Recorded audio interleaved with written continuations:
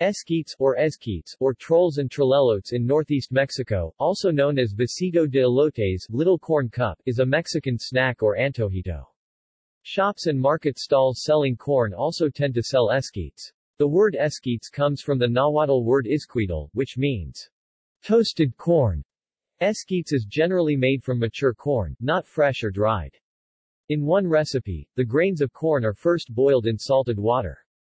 Then they are sautéed in butter with onions, chopped piquin chilies, epazote, and salt. It is served hot in small cups and topped with varying combinations of lime juice, chili powder or hot sauce, salt, and mayonnaise. Esquites is also known in some other countries such as Iran where it is known as Mexican corn, Persian, dirt. See also